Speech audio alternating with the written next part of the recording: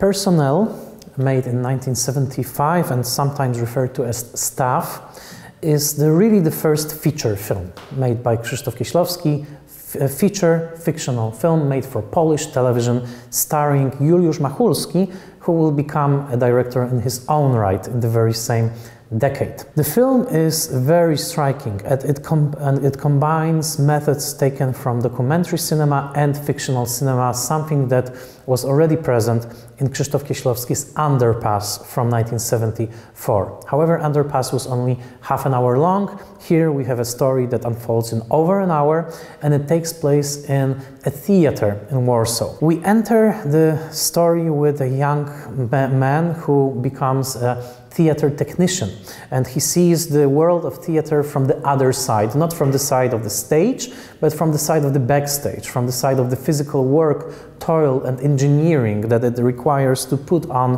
a theatrical show. This is something that Kieślowski was very interested in, to show the theater from the other side, especially since this was his original ambition to actually become a theatrical technician. He later on became a film director. But you will see this trace of interest in theater, for example, in Seven Women of Different Ages, but also in the puppet scenes in Double Life of Veronique. However, what's most striking about Personnel is that it's definitely one of the best movies of the entire genre of films that were created in Poland in the 1970s, the so-called cinema of moral anxiety. What was that all about?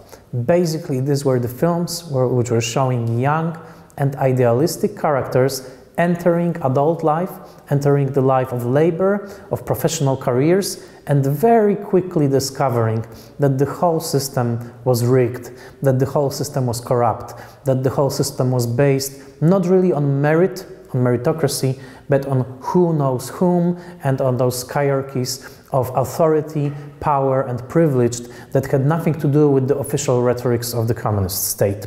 So here the young character actually is discovering that the world of theater is very much put as a hierarchy, and he cannot really see any justice in this world. There's blatant violence, there's blatant exploitation going on, and the question is rebellion possible? Can I really change this world?